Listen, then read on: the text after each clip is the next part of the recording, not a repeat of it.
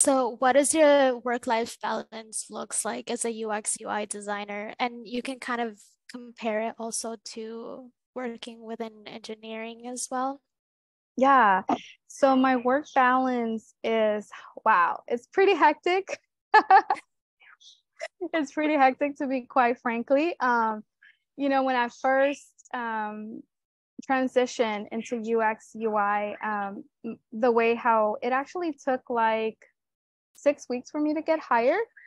But I will have to share this because I feel that there's like a misconception many times as far as like, the, some people might feel like, wow, you got hired like super fast. I've been job hunting like for 3+ months.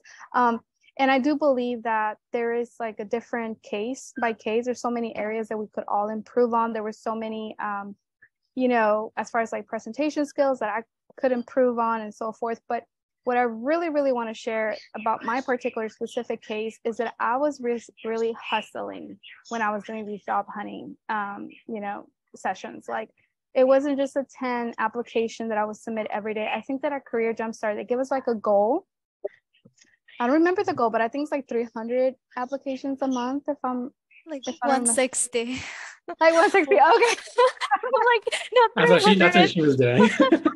I was doing about 600 of them. I really was. I took it very, very seriously. So within the span of like 6 weeks, I had like 10 solid interviews. Solid meaning that because many of them, it was like a 2 round, three. I had one specific company that I literally went like 4 rounds with. So it took the entire 4 weeks or 5 weeks just for them to give me an offer. So I did have multiple offers, but I really want to say it's not just because I had 100 applications, it wasn't because of 200.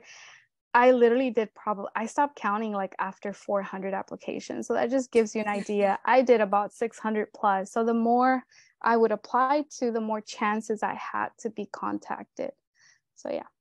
Yeah. What about you, Josh? Like, how does your work-life balance look like compared to how it was before now that you're in UX and UI? Night and day, complete night and day. Honestly, my past jobs, all of them required like hectic hours. My operations job, I was salaried also, but it was the kind of job where I always had to be on all the time and had to be available. For the pastry job, it was like odd hours. My weekends were like Wednesday, Thursday. My first shifts were like 3 a.m. to 11 a.m. And yeah, then going into here, I guess I had like trauma because when I started, I was like, so when I put in time off, like, do I have to request it in advance? My manager's like, if you have the time off, you should just put it in. I'm not gonna say no. And I was like, oh, okay, sure.